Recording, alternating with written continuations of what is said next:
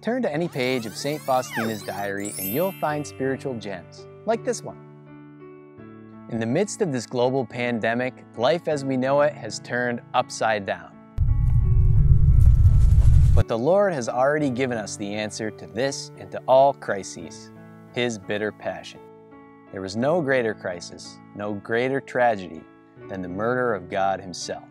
But the world didn't end then. In His mercy, God used that tragedy to reveal His love for us. What could prevent God from bringing a greater good out of this crisis too? As St. Paul said, all things work for good for those who love God. As we near Easter and Divine Mercy Sunday, let's renew our own hope in Christ's passion. Let's pray that this global crisis will awaken all souls to the free gift of Christ's divine mercy, so that we might avoid a worse, everlasting catastrophe.